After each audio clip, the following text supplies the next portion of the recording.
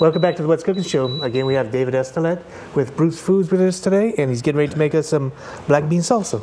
Dave, let's get started. That's correct. We already have the chicken on the grill. Whenever I barbecue at home, normally I tell my friends, hey, we're going to eat around 6. They show up at 4, and they're hungry. Yeah. So I had to figure out a way to appease that. Actually, if I have any friends out there that are listening, you guys know I love you, and I'm kidding. No hard feelings. No. Well, that's a good sign. This is just a way that I get to show off some of our products. We have our Casa Fiesta black beans. I have 4 cups. I have 1 standard size can of corn. I have 1 large purple onion, diced fine. I have 2 to 3 tomatoes in here. They're seeded. Now the situation with removing the seeds, it's not as important in this application as it's going to be when we make the guacamole. If you want the additional liquid, you can keep it. That's fine. We have 1 bunch cilantro. It's nice fresh cilantro. Perfect. Cilantro is what makes it. And we have Casa Fiesta. It's a combination here of diced jalapenos and diced green chilies. I have 4 tablespoons of each. Be just the right amount of heat. And this is what makes this one so easy. Casa Fiesta taco seasoning mix. 1 That's package. easy enough.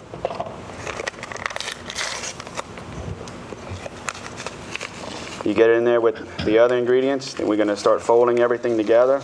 I also add 1 additional tablespoon of Mexican chili powder.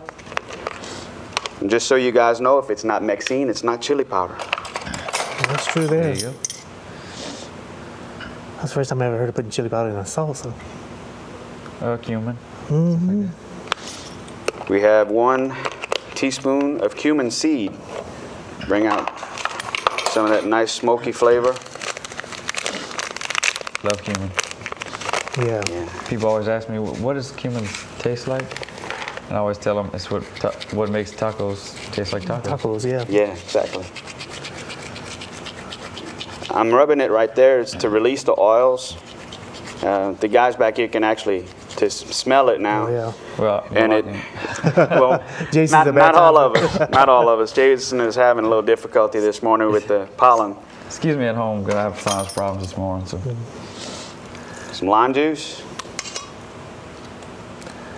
Kind of wonder what you did last night, Jason. I went into the wrong building and under construction. So now we're going to fold all this together. Get all these seasonings and all these great ingredients to blend and oh, Jason, to I come wish you together. could smell this. Oh, no, that's just not right. Teasing. Maybe we need to just add a little bit more heat to it, Dave. That way you can start breathing again. Clear my sinuses. We may have enough, I think, once it's all done. I think we'll get enough in there. Man, it's pretty color, that's for sure. Yeah, that's a nice little salsa right there. It's really great. Sometimes I'll use it not just on chips, but sometimes I'll use it to top chili. Sometimes I'll use it just as a side with barbecue. You know, it's very versatile. And make some homemade nachos, put that on top of there. Absolutely. But I mean, on top of chili, that'd be awesome. That would be perfect garnishment for chili. Got the powder in there already. Yeah, it leads you right in. Well, David, you were telling us before the show started, you get to go around the country and introduce all the Bruce Foods products.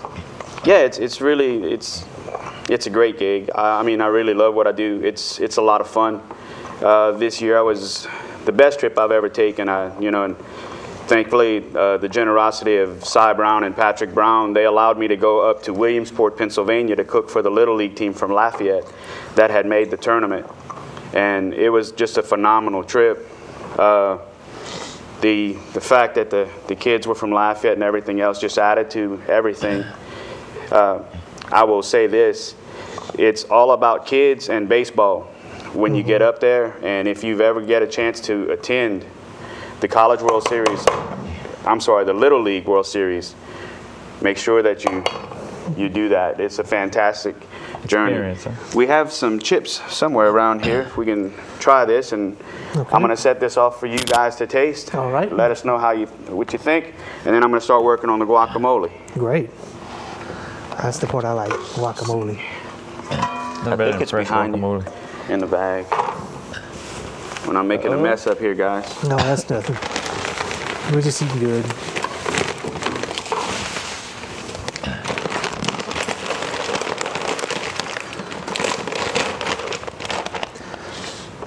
So you came up with this recipe yourself, Dave? It was a way for us to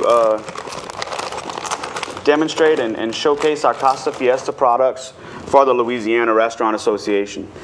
I had been making black bean salsa in my own home, but this was a way to get all the Casa Fiesta ingredients that I have in there in the salsa. Delicious. But it was good. I could get you to be so kind to grab the rest of those containers out of there. I'll get to work on the guacamole. All right. Okay. We'll probably no, not this. That's for the beignets.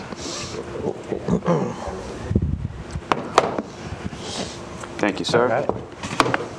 Okay, we have. I guess we'll have to work on this through the break. Okay, sounds good. We can always do that.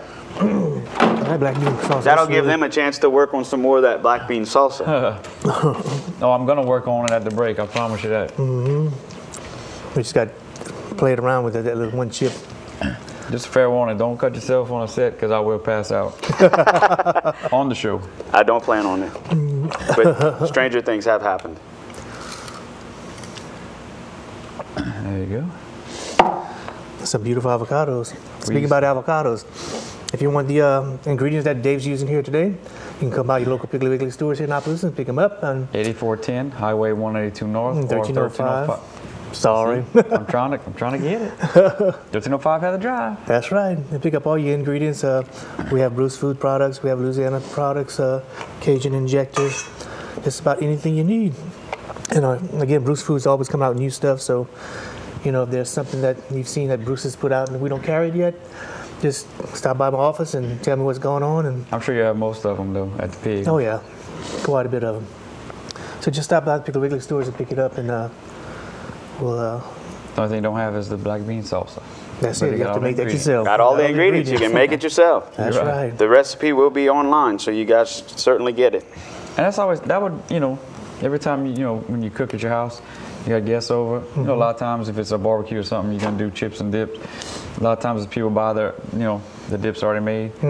That one was so easy, you know, you could throw it together. Just throw it together. Just something a little more fancy. And fresh, too. And take all the credit. That's right. Yeah. We're going to take a short break, and then we're going to come back with more What's Cooking in just a few minutes.